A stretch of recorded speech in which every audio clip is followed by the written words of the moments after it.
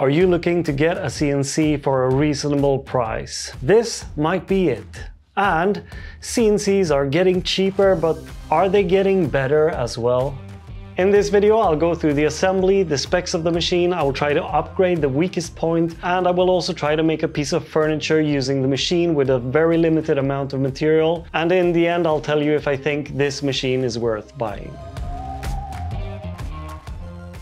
This right here has been the go-to cheap CNC for many years now. It's the 3018 Pro, and you can get it for as low as $150. The downside of the 3018 Pro are many though. The build quality is poor, the spindle is weak, and the work surface is really small. So I was quite eager to try this out. This is the TTC 450 from Two Trees. Yeah, I know, they should work on their machine names because that's not catchy at all. When I was asked to do a review of this CNC, I looked online and I was thinking to say no immediately. But when I saw the specifications of the machine, I thought this might be quite good. And one of the things that got me to say yes was that it works with easel, which is my go-to software for CNCs. I can't stress that enough. It makes using a CNC so much easier. But there was also one thing bothering me: the spindle. We will get to that soon. I started with the assembly, of course. The website says 70% pre-assembled, but then it turns out that those 30% would take me 3 full hours. So if it would have been 0% assembled, it would have taken me as long as around 10 hours. The manual is okay, although I had some hiccups along the way. And those 70% pre-assembled doesn't matter if they aren't well done, which caused some problems later on. In the box you also get all the tools necessary for the assembly and more. And if there's one thing you need to look into when getting a CNC, is the actual assembly time. I have the X-Carve as well, and that thing took me almost 2 full days assembling because that wasn't pre-assembled at all. So what about the specs? Let's first talk about the elephant in the room, the price of the machine. On the website it says $599 at the moment, and it also says $3 off with the coupon code that they just provide at the top of the screen. So that would make it $596. And please don't do that. It isn't a serious way of attracting customers. Give it a reasonable price and stick with it. Show some pride. But it is also discounted from $999, and that price makes it a big difference. It has a 460 by 460 work area, so it's fairly, and the height of the machine is also good enough, as you're supposed to be able to engrave 80 millimeters deep if you have a bit that is that long, which I don't have. It doesn't really matter to me. As long as I can do up to 2 inches, I'm really happy. It is controlled by NEMA 23 motors and NEMA 17 motors. But on the website this fooled me because they state that it is controlled by 17HS8401S NEMA 23 motors. So I thought all of them were NEMA 23s because of that comma sign right there. But the first part turns out that's just a number for a NEMA 17 motor, which all axes run on except for the Z-axis. It has a touch display with a built-in Wi-Fi module, and you can use it with a computer, an app, or by the screen, loading your files through an SD card. It also came with an SD card, and I prefer connecting my machine directly to the computer, but it's good to know there are options. The gantry seems sturdy enough, made from aluminium, all painted black, which I like. And it also comes with a C-probe, which is really nice, even though it looks cheap. You put the C-probe on top of your workpiece, and have the machine lower the bit until it hits the Z-probe. Then the machine knows where the top of your workpiece is. Cables are tucked away in drag chains, which is good, and underneath the machine, protecting the cables, but it also makes the entire machine look a bit more aesthetic and overall professional. It has limit switches on all axes to prevent the machine from crashing into the gantry, and the MDF spoil board is split in 2 pieces, and you get some clamps to clamp down your material. There is no flex in the MDF since it's all well supported underneath. It also comes with an extra collet for 6mm bits, so if you're in the imperial part of the world, you would have to get the metric bits if you want them to fit. You get 10 30-degree carving bits, 1 milling bit, and 1 V-carving bit with the pack. If you only want to do the occasional CNC work, you can head on over to the sponsor of this video, PCBWay.com. They offer CNC milling, 3D printing, and of course, they can provide you with PCBs in world class. Check out their website for more information. Thanks PCBWay. But there's one immediate downside to this CNC, the spindle. It's a 775 spindle with an RPM of 8,000. I will try it out, but I would love to see what this machine can do with a more powerful router as well. But first, let's get started trying this thing out. There's no dust collection included with it, but they will have upgrades that you can get including dust collection from what I could read on the website. But for now, I want to try to do some simple tasks to see what the motors and the spindle can handle.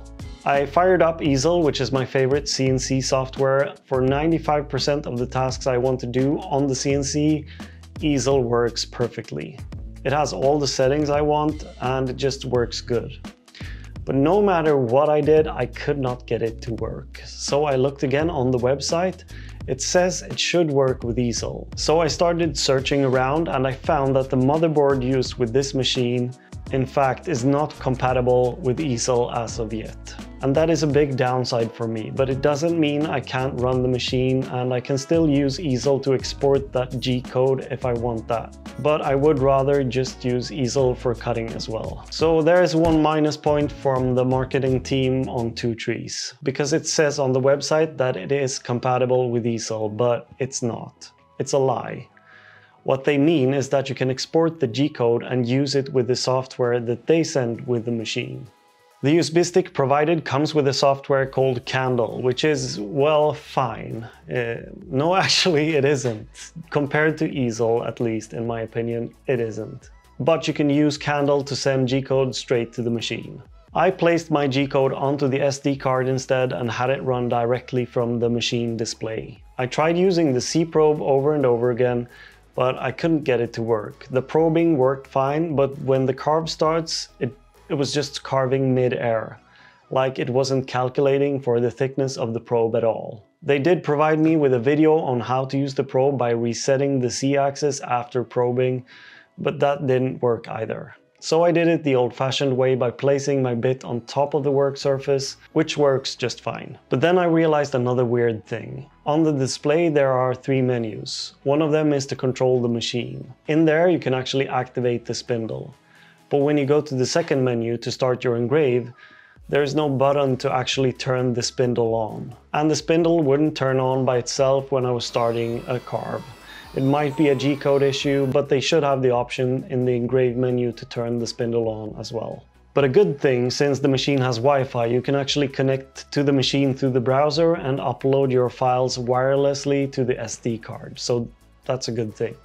And then I started a simple engrave and it looked awful. So I started investigating and I found that one of the parts that came pre-assembled had loose screws. So I had to unassemble the machine and try to attach the screws, which caused some anger to say the least.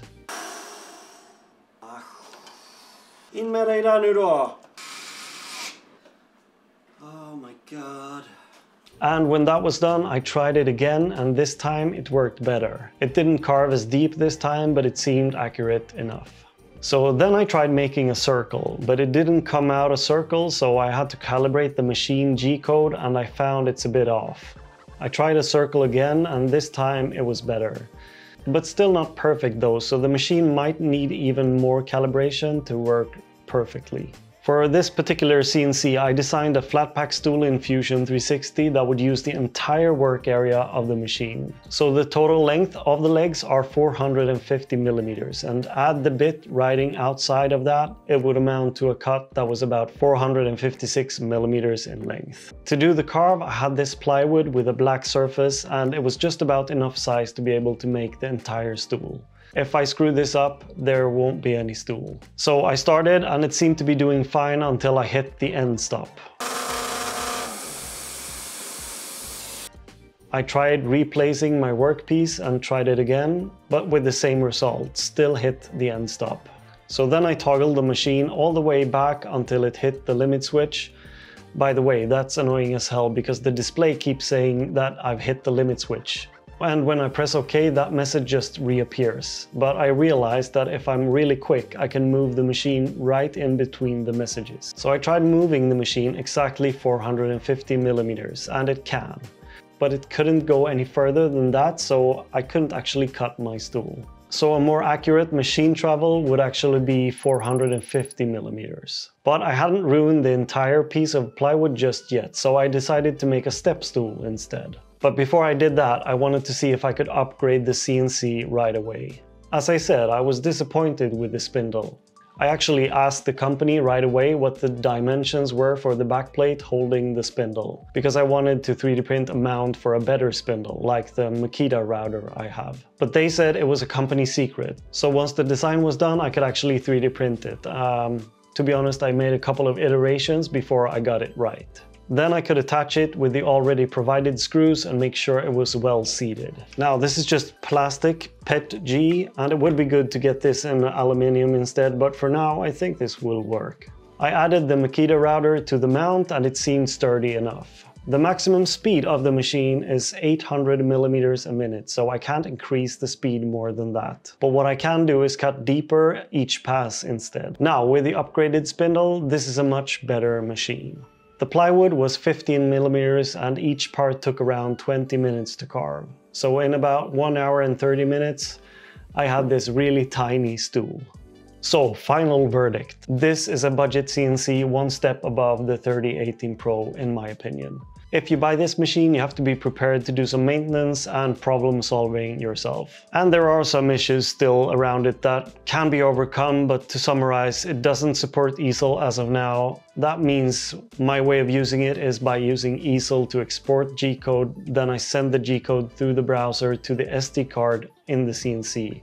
And via the CNC display I can then start the carve. And if the price stays below $600, I think it's well worth the money since it can be upgraded. I do think they should supply a dust collection right away with the pack, but you can get away with cleaning the dust whilst carving. But where do you see the use case for the larger work area than the 3018 Pro? They also claim that this works with Carvico, but I have no idea, I don't use that. By the way, they also say it's supported by ArtCam, but that has been discontinued as far as I know, so why would anyone want that? The big downsides, as I see it now, is not being able to use easel and the weak spindle. But as long as you work slowly through the material, this works fine. I guess you could look into upgrading the NEMA 17 motors to increase the speed as well, but that would probably require even more upgrades.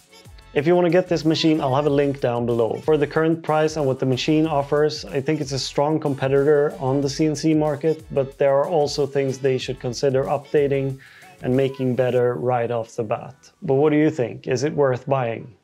I'll see you in the next video. Bye.